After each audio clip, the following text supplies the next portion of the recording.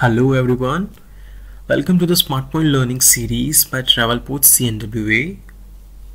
So in this video, we will learn about encoding and decoding procedure in Smartpoint.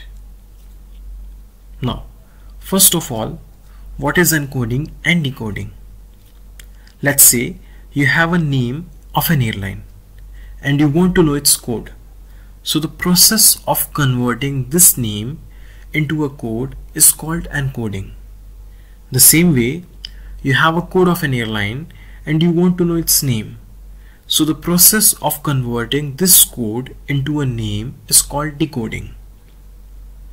Now, you'll have to remember that while performing encode or decode in Smartpoint, we will represent encode by E and decode by D. Let me write it here for you.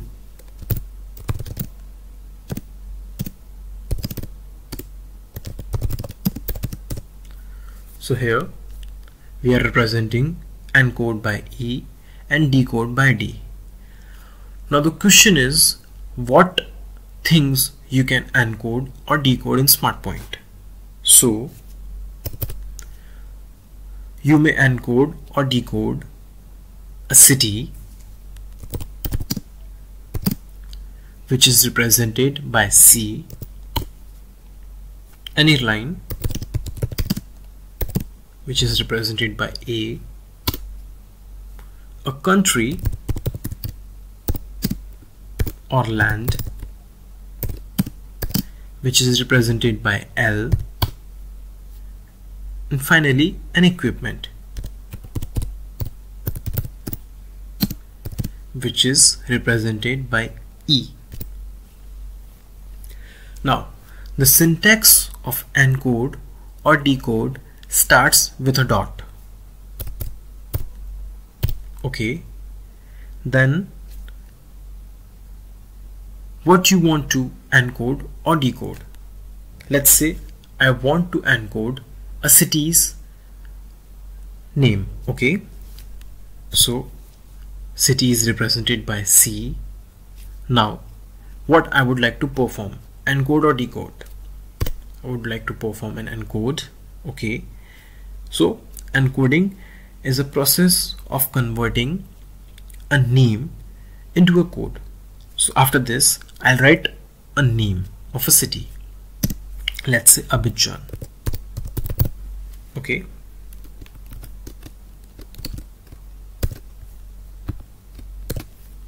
so we have just copied and pasted this command into our terminal window, and I'll just type enter.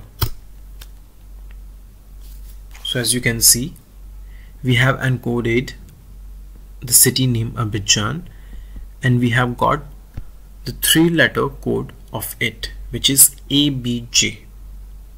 Now the same way, if you have the code,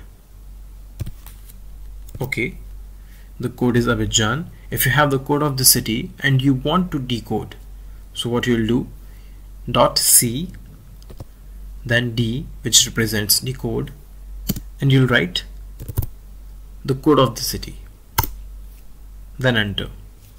So system has given you the name, and here you may see the country name as well, which is Côte d'Ivoire. Now the same thing you can do for an airline as well. For example, dot A D. Okay, ET. I want to decode ET to know it belongs to which airline. Okay, so this code belongs to Ethiopian Airlines. The same way, if you want to encode an airline's name, dot AE, okay, then Emirates. So here system has given you the code for Emirates, which is EK. Now there is a difference between these this two-letter alphanumeric code and this 3-digit code. Okay, this EK, if you decode this EK, you'll get the name. But if you'd like to decode this 176, so for this particular 3-digit code, you'll have to add something extra for decoding, which is .ad and a star. After this star, you write the airline code, this 3-digit code, and enter. So here you can see this code belongs to Emirates.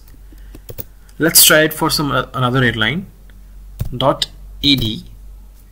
Now if I have a 3-digit code, a star, and then the code, let's say 483,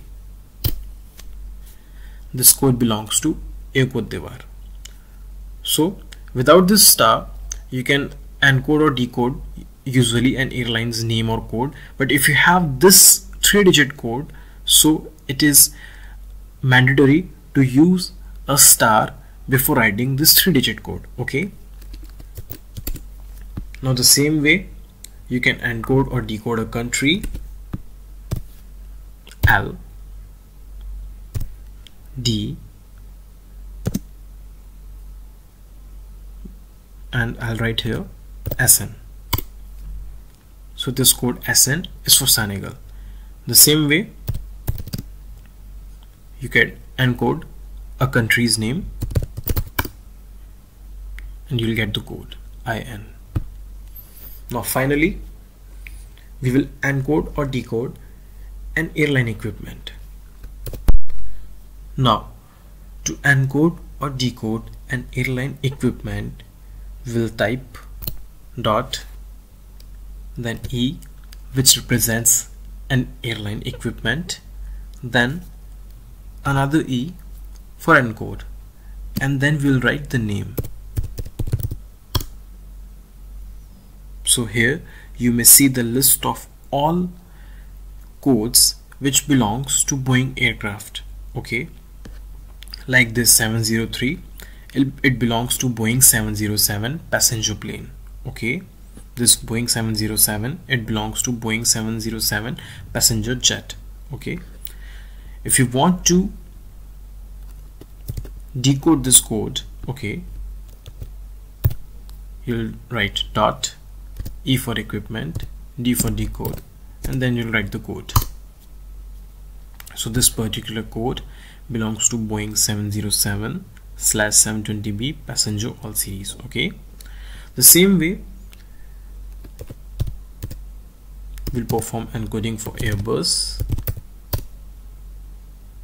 Okay, and if you have a code of Airbus and you want to perform decode, then dot ed and the code. Okay, so basically this is how you perform encode and decode in Smartpoint. I hope this video was helpful enough to make you understand this topic. Thank you so much for watching and keep practicing what you have learned in the video.